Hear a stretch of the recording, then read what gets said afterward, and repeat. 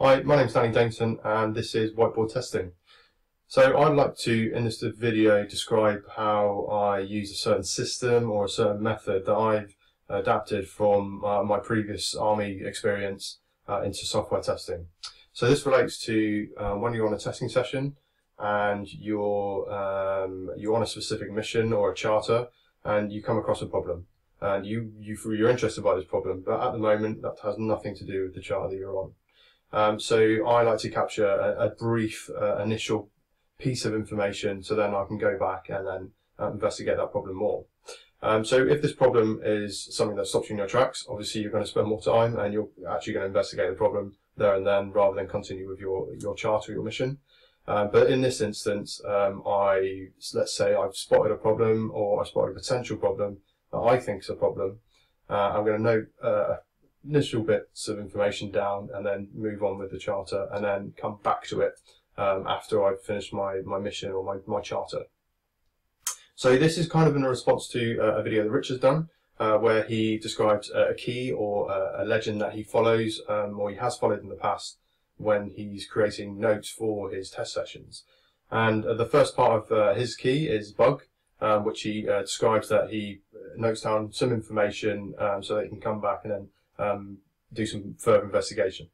So in my experience, in the army we have different procedures that we follow for different situations, and I've adapted this from that. So the situation that occurs when you're on operations is that you come under contact. So you come under effective enemy fire.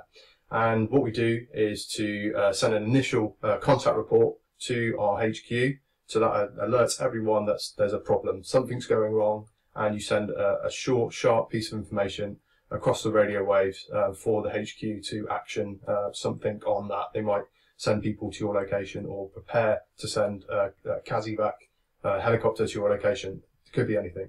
So in this instance, I'm taking a snippet of that and then applying it to my initial bug report. So this is my initial bug report, which is a 3W method. So the W's in testing and questioning, you probably recognize these, but I've used them in a certain context in this instance. So the first one is when. When it occurred. It's pretty simple. Timing is really important in testing, and to get back to a problem that you've had half an hour ago, you want to know the exact timing. You don't want to be rooting around log files looking for something that occurred.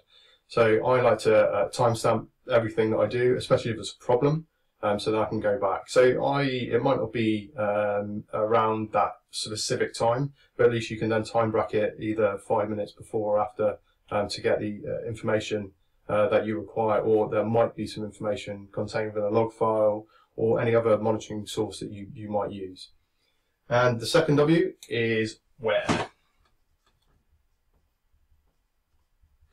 So I use where in this context is that in my piece of software that I test on a daily basis, there's specific areas that I know that, okay, I'm using this part of the system and I can go and locate that straight away. So I'm not looking around for extra information once I get to the timing. I know, okay, I've got a timing and I know exactly where that is in our software, what area I need to investigate more into. And finally, the last W is what. So what it is, what have you found? What is causing you to go off charter for that specific time and that place to have a look at something? So this is just a one sentence or one liner, a brief description of something, what has gone wrong. And you don't want to spend too much time on this, so it needs to be succinct, it needs to be short and sharp and straight to the point. So you don't want to come back to that specific bug report, the initial bug report, in say half an hour time and forget what it was in the first place. You want to describe the problem in the shortest amount of time possible.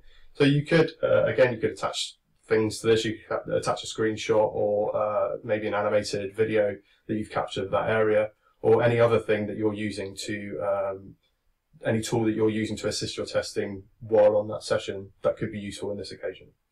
So there it is, really short video, really short system, but this works for me. Potentially might work for you, I don't know.